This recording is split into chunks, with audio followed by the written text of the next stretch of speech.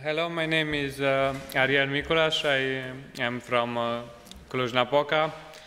I have a master's degree in cybersecurity, and I also am a teaching assistant for x86 assembly language programming. I'm a software engineer at Cisco, and today I will talk about Puzzlefs, the next generation container file system. So let's get started.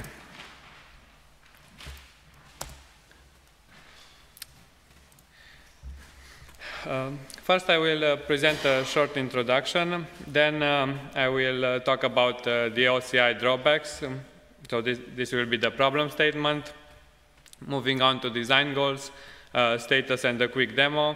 Then the Puzzlefs data format, the results, the Linux kernel file system that I've implemented, and at the end I will be happy to answer your questions. For some context, Puzzlefs was started by Tycho Anderson in 2021. He had a FOSDEM presentation in 2019 about AtomFS. My colleague Scott Moser also presented AtomFS earlier this year. So the idea with AtomFS was to replace the Tor layers of the OCI image with SquashFS layers, and also add the unverity data for integrity. This has the advantage that you can directly mount the SquashFS layers and also verify the integrity. What is the unverity? In short, it is an integrity protection at the block device layer. And if someone wants to tamper with any of the blocks, instead of returning the tampered data, the Linux kernel will just return an error. And you also cannot write to those blocks. Why I'm mentioning AtomFS? This is because Puzzlefs aims to be its successor, and it is part of the larger project machine that we are working on at Cisco. This is, of course, also open source, and this is an OCI-based secure container Linux. For some OCI format basics, OCI comes from Open Container Initiative. It is a standardization of the original Docker format. And this is the directory layout. It all starts from index.json.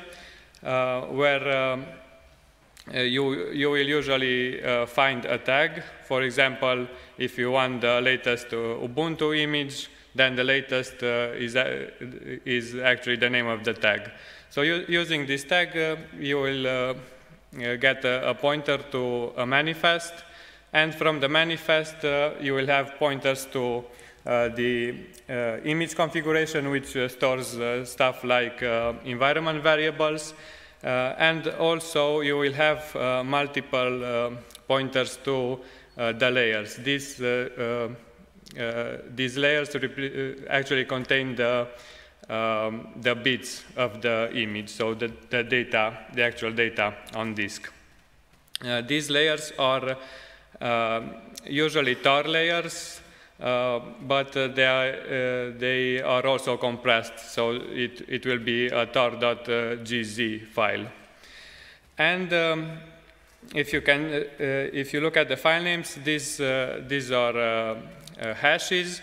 This is because they are stored content addressed. So their SHA-256 checksum is also their name on the file system. And when you hear me talk about the data store, what I'm actually referring to is this blobs SHA-256 directory where all the data blobs reside. So all the problems stem from this tar file representation in the first version of OCI. There's a really detailed blog post written by Alex Asarai in 2019 where he describes all the issue with this format, and I will try to present a few of them. Yes, as I've mentioned, the layers are usually in the tar.gz format. So first of all, tar is not a well-defined format. It's not a standard. It is rather a collection of different formats, and each have their own extensions. It has no index. Archive entries simply consist of header plus content. So files are actually concatenated together, and this is the basically the tar archive format. And you can imagine if you have a very large archive, it will take some time to seek and find the file that you are looking for. Another problem is that compression and encryption cannot happen underneath the tar archive. So you cannot store compressed files inside the archive. You need to apply compression on top of the archive. And if you imagine the same large file, you have to decompress everything before you can then search again for the files that you are looking for. So another disadvantage is that there is no duplication. Any change you make in the tar file will lead to an entirely different checksum, SHA-256 hash. So this means that if you want to download another version of the same image, you have to download the entire tar archive. You cannot download just the parts that have changed between the images. But there is one small mention here. If you have multiple images which share the same layer, then you will get some inter-layer sharing. This is fragile because, as I mentioned, any small change will lead to an entirely different layer. There is no true machine-independent representation. This is because the directory entries and the extended attributes can be presented by the file system in different orders. And you can have the files in a tar archive in any order that you like. It's the same file system that is represented, but there is no canonical representation. You cannot say this is from this file system. This is how I want my tar archive to look like. And this leads to this lack of reproducibility problem. You cannot reproduce the tar archives. And on top of this, the extensions, the multiple extensions add to this problem. For example, there are 5 different extensions for specifying extended attributes. So our design goals for Puzzlefs are basically to solve the most pertinent OCI V1 problems. We would like to have reduced duplication, reproducible image build, direct mounting support, data integrity, and also memory safety guarantees, and ideally the same implementation in user space and kernel. So how do we achieve reduced duplication? Well, we can use content-defined chunking. This solves the boundary shift problem that I will talk about in the next slide. We use the fast CDC algorithm to chunk an entire file system into variable-sized chunks. And with fast CDC, you can specify a minimum, average, and maximum chunk size that you so basically arrange for the sizes of your chunks.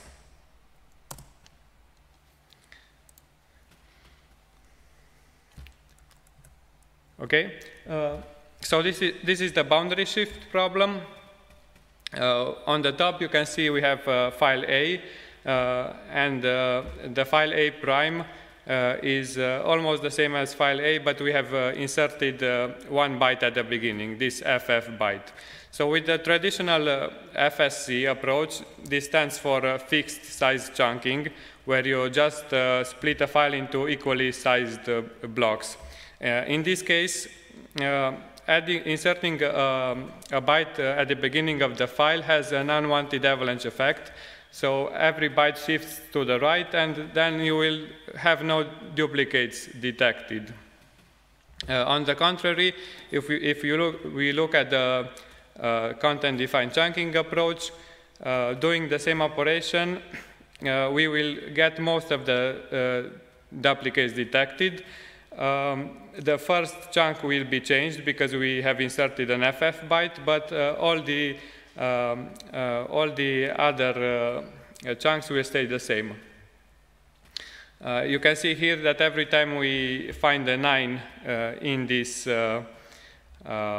file, we declare a cut point. Of course, the algorithm is more complicated than this, but I will show it later. So for real-world application, imagine we have Ubuntu image at version N, which has 80 megabytes in size, and we want to apply a small patch to libssl.so. Maybe this is a security patch. And now we get another version of Ubuntu, which is at version N+1. It's still around 80 megabytes in size, but the delta size, the size we have to ship to the end user, it will also be 80 megabytes because we need an entirely new Tor layer.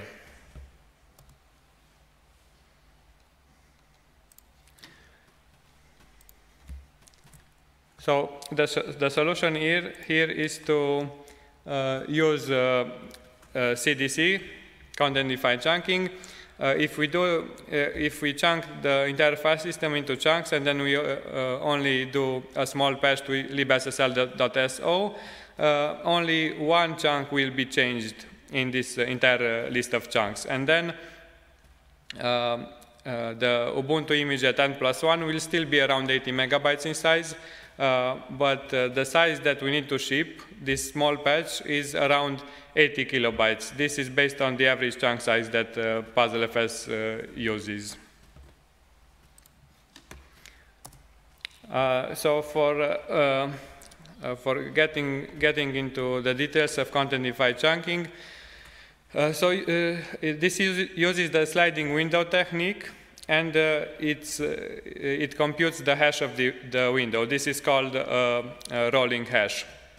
And then we take the last n bits of the hash, and if these are 0, we generate a cut point. And the interesting thing about this is that the cut points only depend on the last window size bytes, which is usually 48 bytes. So we start from the window, we start with this window, we compute the hash. If the hash has the last n bits 0, then we say we found a cut point. If not, then we just move the window one position to the right and repeat the same process. So you can imagine if you insert multiple bytes in the beginning or in the middle, then you still have a pretty good chance of identifying the same cut points.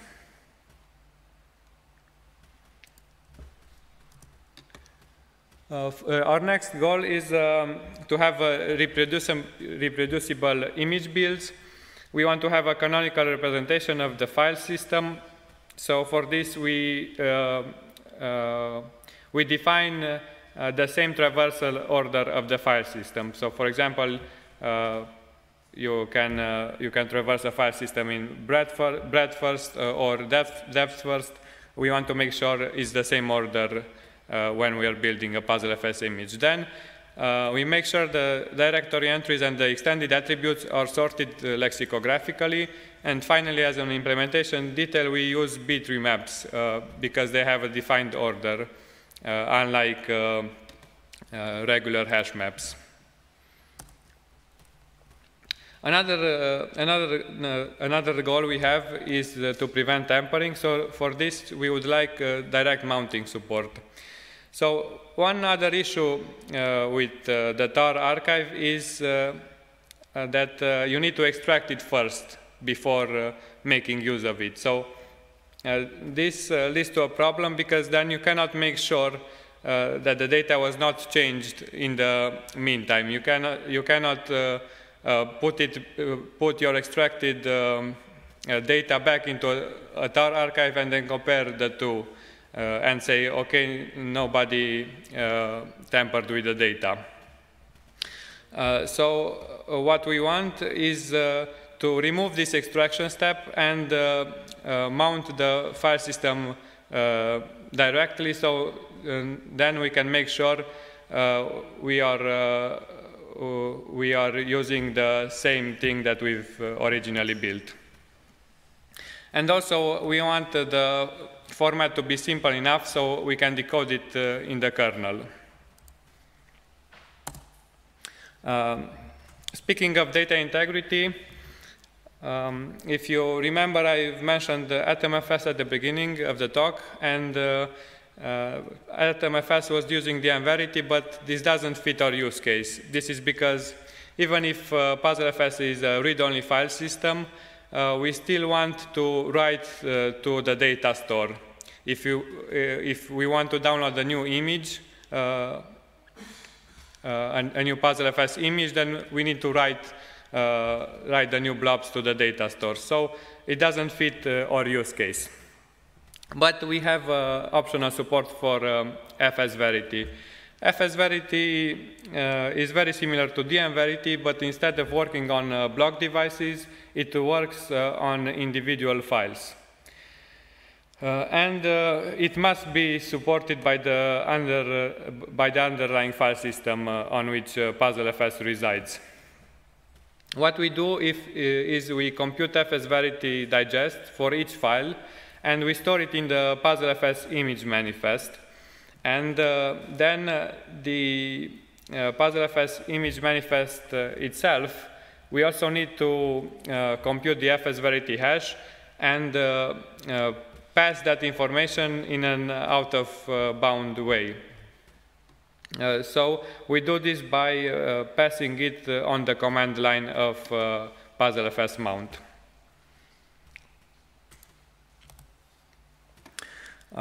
For Puzzlefs, we want memory safety guarantees, and so this led to the decision of implementing it in Rust.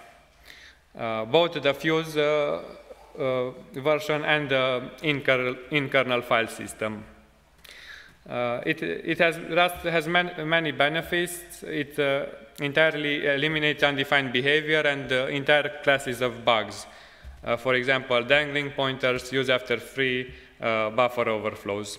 It has a very strong type system and a first-class support for writing unit and integration tests. So it makes it very easy for you to actually write the tests. And for all of this reason, in my personal experience, it leads to a very painless iterative development. And finally, we want to share the code both in user and kernel space. Luckily, Rust support for the kernel was merged in Linux 6.1. We don't want to write the same code twice. But of course, there are some differences. First of all, the kernel only allows fallible allocations. So everything that you allocate, you must be able to deal with the fact that this allocation might fail. It's not like in user space where you don't care and then the out of memory killer jumps in and kills your process. And also, we cannot handle the file operations in the same way. You can imagine the user space API is quite different from the kernel abstraction of files. We also must duplicate the code for practical purposes because the kernel has its own build system. You cannot just download the crate from crates.io. Or for that matter, you cannot even use the cargo build system. You need to use kbuild. But apart from these small differences, a large amount of code I was able to share between the two implementations. Moving on to the status of the project, we can build, extract, and fuse mount Puzzlefs file systems. We have support for FSVerity, but as I mentioned, it requires file system support from the underlying data store. We also have an optional ZSTD compression for the data blobs. What I've done in the past months, I've also implemented a proof of concept file system driver written in Rust.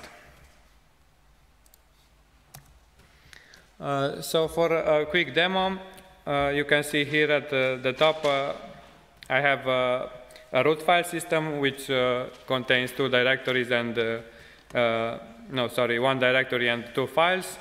If we want to build a Puzzlefs image, we specify the build command and we pass the source of our root file system, then the destination where the Puzzlefs image will be stored, and then we also need to specify a tag for this image.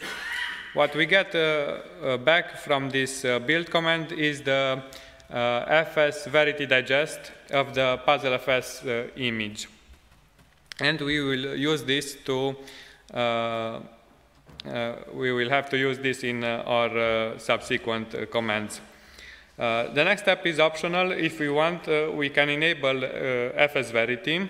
We need to specify the path to the Puzzlefs image, the tag, and also this hash that I was talking about. If we enable FSVerity, it actually sends some ioctls to the kernel, and then the files in the data store will be marked read-only, so you cannot write to them. And also, if tampering was detected, the kernel will just return an error code instead of giving you the tampered data.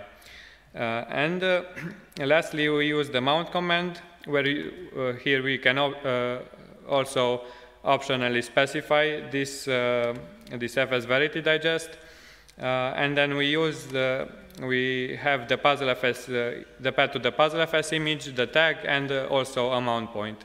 And if all goes well, you can see the output in journal where it says mounting/temp/puzzle, and also the output of mount. In the output of mount, you will see we have /temp/puzzle, which is of type fuse.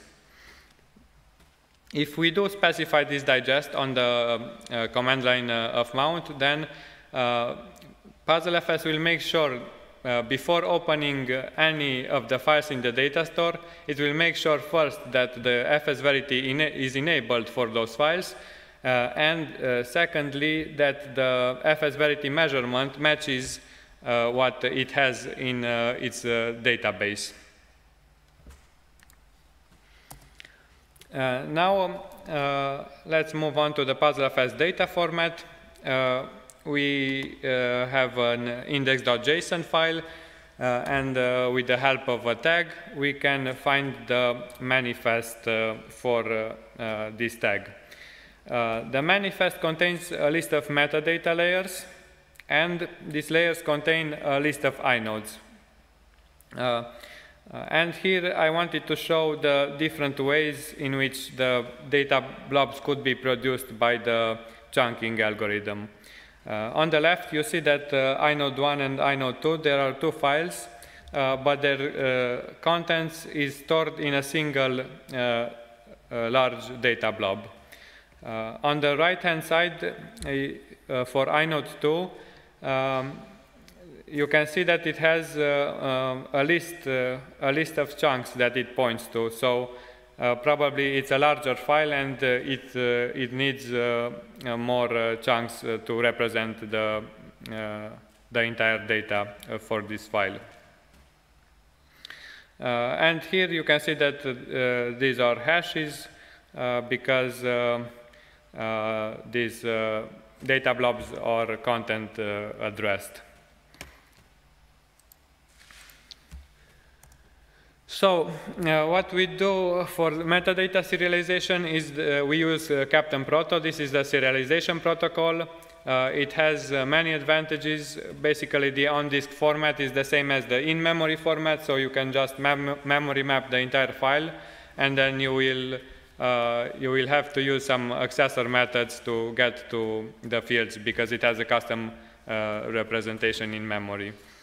And as you've seen in the previous slide, we have two levels of indirection. The image manifest, this contains a list of metadata layers and also the FS-Verity data for the blobs. And each metadata layer contains, first of all, the metadata for the files and directories, but also those links that you've just seen to the data blobs. And this I have already mentioned, we store them content addressed.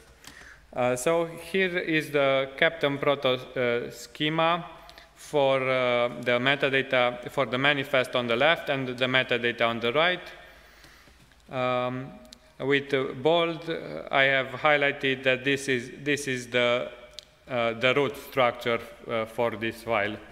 So this is a structure that you will use when you want to decode the Captain Proto file.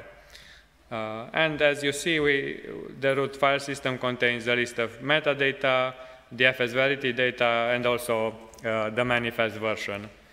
And on the right, we have the inode vector, which is just a list. It's a list of inodes. So one thing that the Captain Proto gives us is a compact inode representation. So this entire file actually represents only two inodes. But Captain Proto splits a structure into the data part and a pointer part. So if you have nested structures, then the outer structure will be completely self-contained, and the nested structures will be stored elsewhere, and you will have a pointer from the outer structure to the nested structure. Here with red, you can see the inode number of the inode, and with white, I have shown the pointer part for both these inodes. So why is this important? Because we want to fit as many inodes in the cache, and this is because we want to have a very fast binary search when we are searching for an inode in the file system. Now let's look at the results. So what I did was I've downloaded 10 versions of Gemi from Docker Hub. And I've put these versions into separate directories. So separate OCI repositories for each of these versions. Then what is also important is that all these images only have one layer in tar.gz format. So you will not get any interlayer sharing in this case. And then what I've converted these images to Puzzlefs images, and I've made some calculations. So I wanted to know how much all these versions take up if they would be stored as simply as tar files without any compression. And this is the this is the baseline that I will use for comparing the space savings.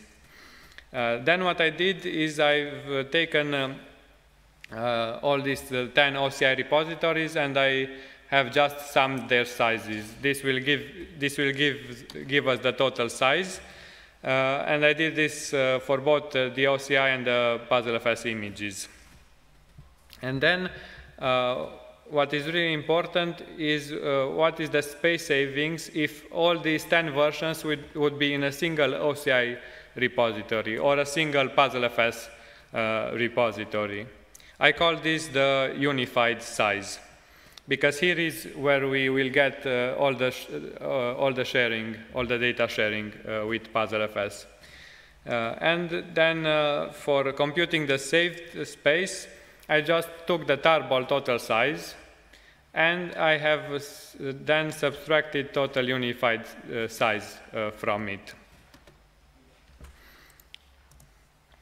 And in this table, we can see at the top we have the OCI format, but this is the uncompressed case, which you will not see very often. Usually compression is also applied. So we have a total size of 766 megabytes. So this is if you just add the size of the tarballs for each version. Then we have an average layer size of 77 megabytes, and the unified size, this will also be 766 megabytes. This is because with tar you don't get any sharing. So even if you put them in a single OCI repository, it will still be 10 different tarballs, each with their own unique hash. Then I did the same thing for Puzzlefs in the uncompressed case. We have a similar total size and average layer size, but you can see here that the unified size it is much smaller. It's only 130 megabytes, and the saved space is 83%. Then for the compressed case of OCI, we have a much smaller size. It's only 282 megabytes with an average layer size of 28 megabytes.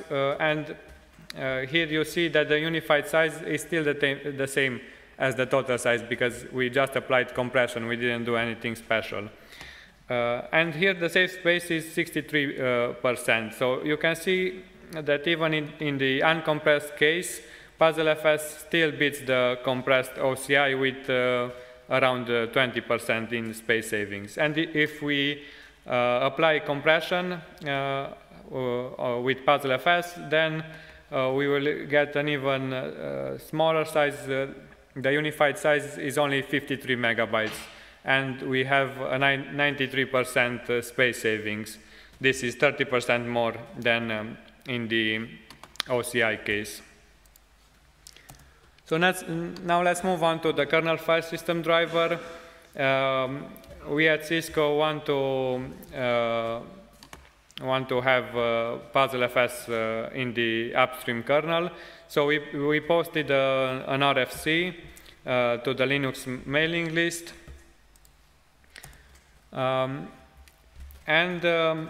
This driver is written in Rust. There are actually two versions of this driver. They are both based on Wedson Almeida's work. He had originally a set of file system abstractions, but recently he made a set of abstractions only for read-only file systems.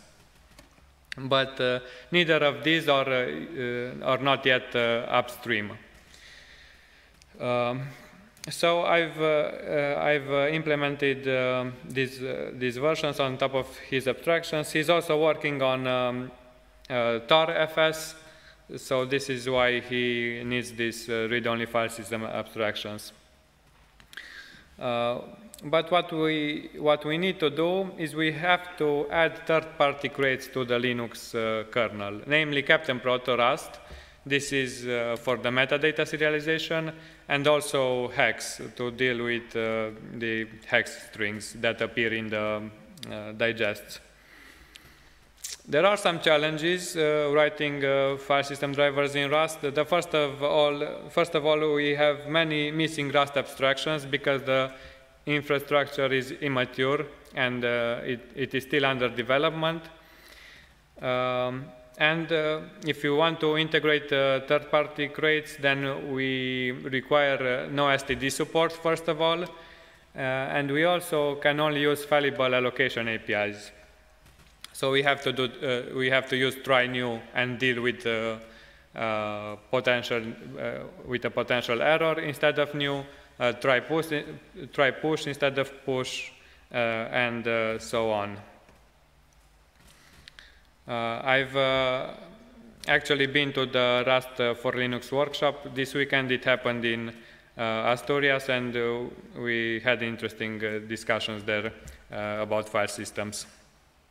So now for a quick demo of the file system driver, we can see here in /proc/filesystems that we have a Puzzlefs entry, and if we want to mount it, we have to specify two mount options. So first of all is the OCI root directory.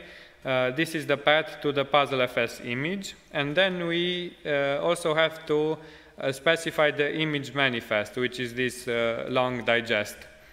We have to do this because we don't want to read JSON files from inside the kernel, so we cannot just simply use a tag and then get from the tag to the image manifest. So you can see here that I have shown where I got this digest from. So it's in this index.json file. And now once it is mounted, we can list the directory entries. You can see I have 4 directories and 2 files, and also we can read the files. We can count the number of words in the files, and so on.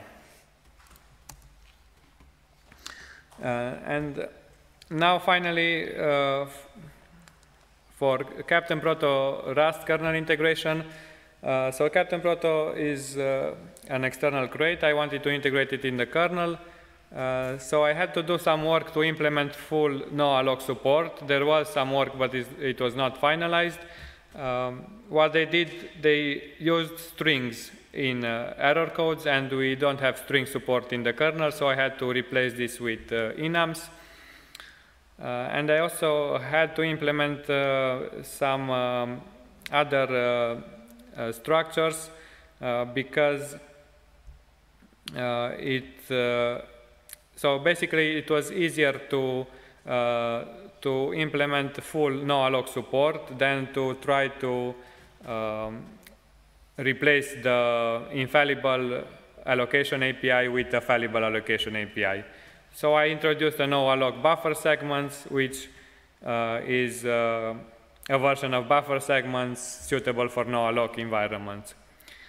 Basically, the reason for this is that I wanted to avoid parsing the Captain Proto message every time a field is accessed. So I needed a way to store the reader somewhere. And finally, if you have any questions, I'm happy to answer them. You can find the project on GitHub under project machine Puzzlefs, and also you can contact me at amiculas@cisco.com. Thank you.